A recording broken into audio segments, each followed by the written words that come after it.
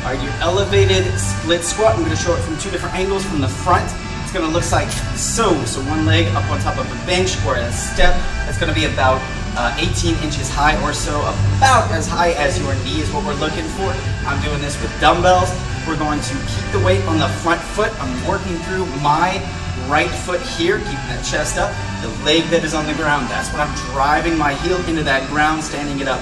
This is a really great exercise, particularly if we need to work on some stability work, which is really good for those of us that are just starting it up, or for those of us that are running into issues where we don't have a barbell setup.